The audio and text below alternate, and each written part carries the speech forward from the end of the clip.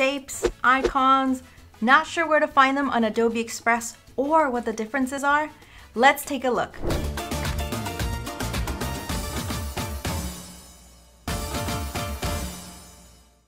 Let's start with a template that I found inside Adobe Express under the Templates tab. We're gonna go to Elements tab on the far left, and I'm gonna go to Shapes. Now here's the magic behind shapes. When we click on circle, it adds it to my design. It allows us to modify these shapes and it doesn't feel as stagnant. We can also add a border if we wanted to. So just click on this element here where it says border and we could give it a border color. We can also adjust the thickness as much as we want or just go and remove the border. For now, I'm gonna remove that and I'm gonna go back to the fill. I want to use a fill color just from the little dress over here. So I'm gonna just pull the eyedropper icon and I'm just now going to bring this shape to the background. That's all I wanted to do, but now you see you have fill, border, and you can adjust the border thickness. This is all embedded inside Adobe Express. Now let's add an icon. If I go to icons, I'm still under my Elements tab. You see there's a ton of different options and we have them here under categories. Now we can search for a particular icon, so I can look for flowers and it'll give me a lot of different options to choose from. So let's just click on this flower. It's gonna add it to my design over here. And now when I have this flower selected, you see I only have an option for fill. I cannot create any outlines and I can't modify the size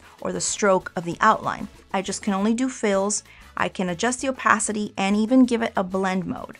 But that is all that I can do. And if I click on the information icon, we'll see that this came from Adobe stock. So it's a little bit more limiting as far as how I can size this, because if I resize this, it's going to do it proportionally versus when we use a shape where we can modify it to our needs. And now you know the difference between shapes and icons.